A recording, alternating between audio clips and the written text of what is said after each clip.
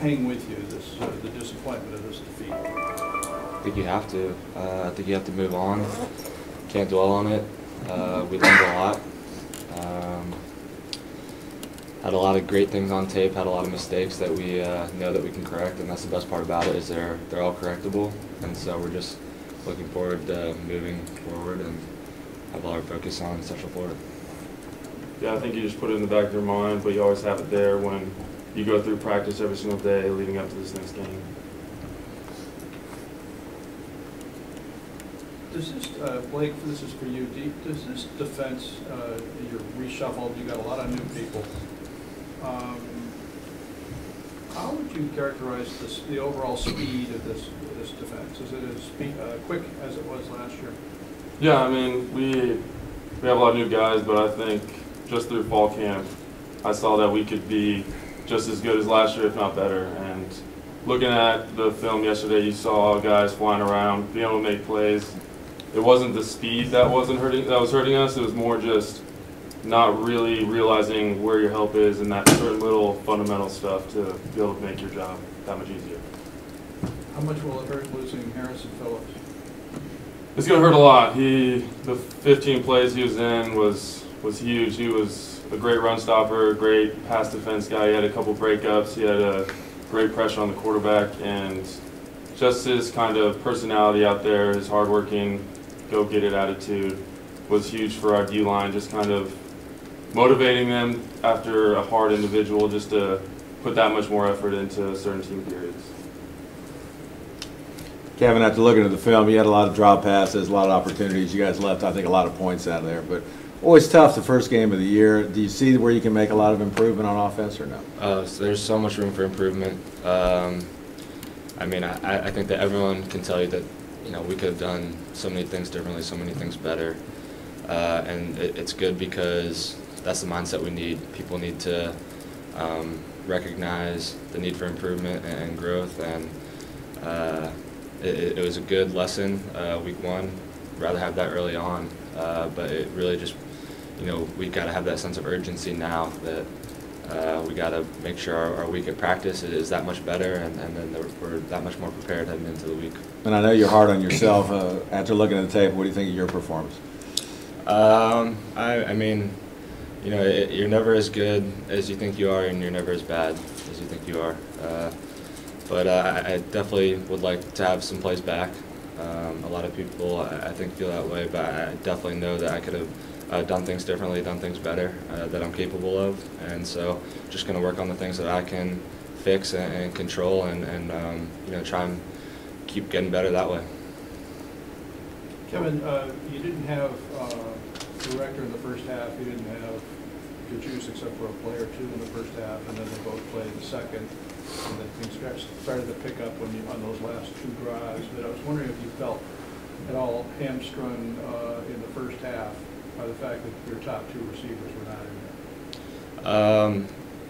Honestly, I thought that Francis and Rollins did a great job. Rollins had some big catches in the first half, and I think that we were fairly efficient in the passing game in the first half. But, you know, we need to turn some of those into bigger plays. And I mean, obviously with great players like Rector and Kajus, you'd like to have them out there at times because they can change a game.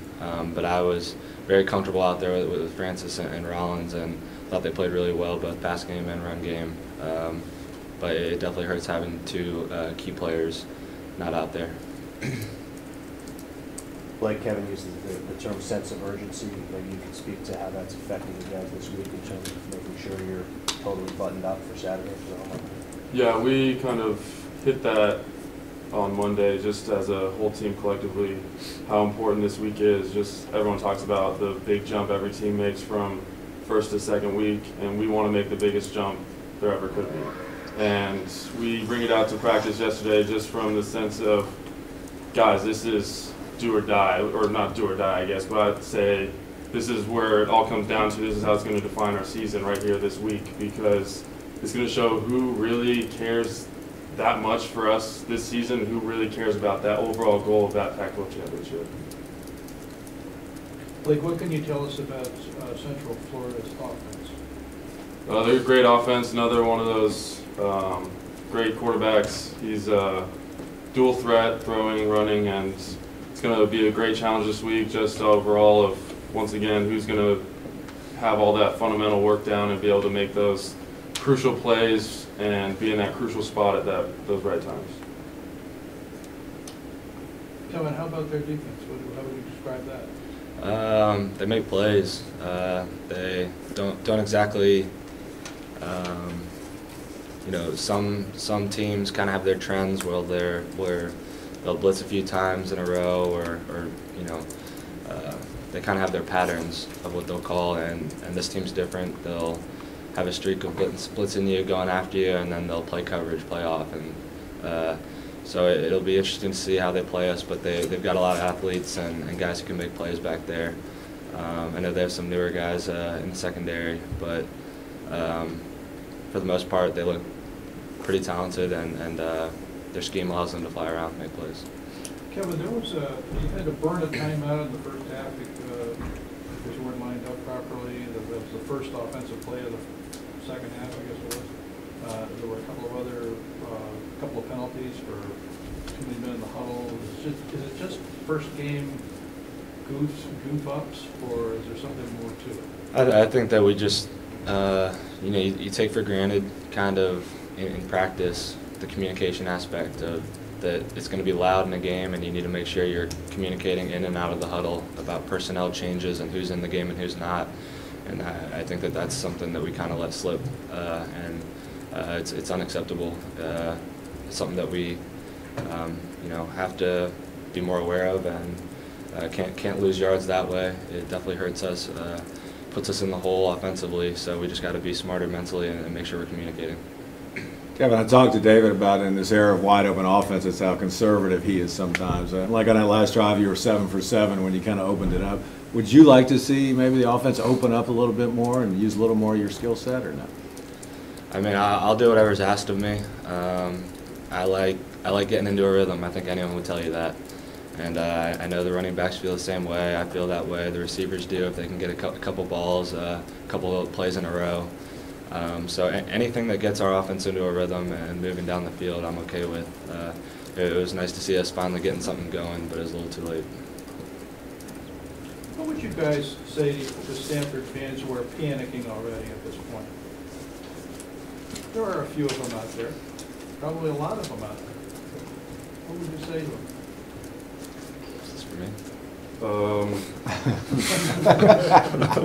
I don't know. I mean, we kind of worry about ourselves inside Stanford football as a team.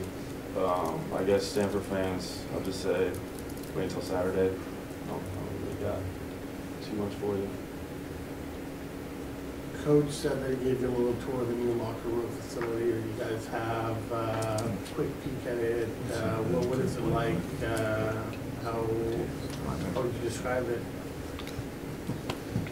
I think it's awesome. I think it'll be a great locker room for game days, and I mean, I'm sure you guys will see it once we get in there on Saturday. But it's nice. It's big and open. They did a great job with it. I mean, we only saw a small portion of it, but I'm sure I'm sure it'll be, you know, unbelievable once we get in there.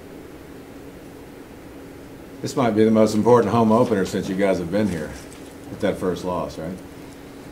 Yeah, it's tough coming off a loss, but we're going to try and win every game at home, every game the rest of the way. But this is just the next game on our schedule. Kevin, I know you talked the last few games last year. You talked about how there was a much better rhythm, and you felt that. How much of that was, do you think, directly related to being in no huddle? Is that a key component, you think, to the rhythm thing for you guys? I think it definitely is another aspect of our game that helps us, and we kind of get out there with a group, and we can get into a rhythm, and it definitely helps because we have, you know, certain plays that we feel very comfortable getting first downs with, and I think that that's something that we're gonna be practicing this week, and I think that we'll have it on Saturday.